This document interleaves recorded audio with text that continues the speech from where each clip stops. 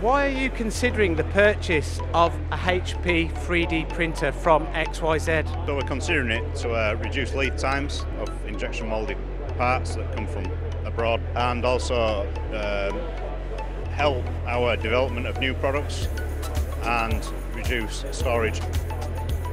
Particularly looking around our tooling to see if it can help with our jigs and fixtures.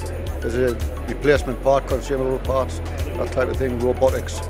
We're looking to potentially use it as consumable replacements as well. And will the 3D printer change your business?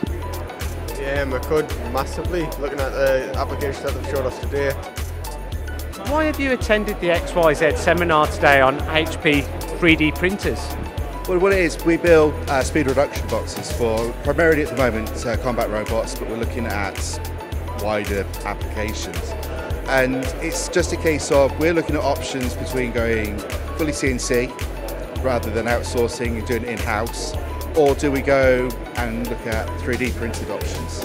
And I think it's a case of at the moment we're trying to gauge, the strength of the parts, because of what parts are generally being used for. It's very high impact, it's very high energy.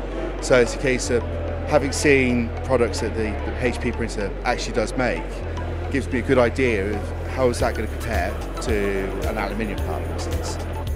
Will it save you money? Yeah, hopefully. Reducing tooling costs, aging tools, we don't have to replace them.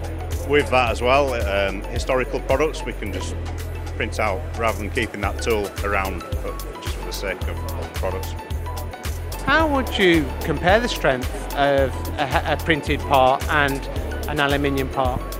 It looks pretty comparable at the minute. I think at this very stage of time, I think the aluminium's probably still got the edge on strength. But with looking at the HP roadmap, they've got the materials coming in the future, I can see that changing very quickly.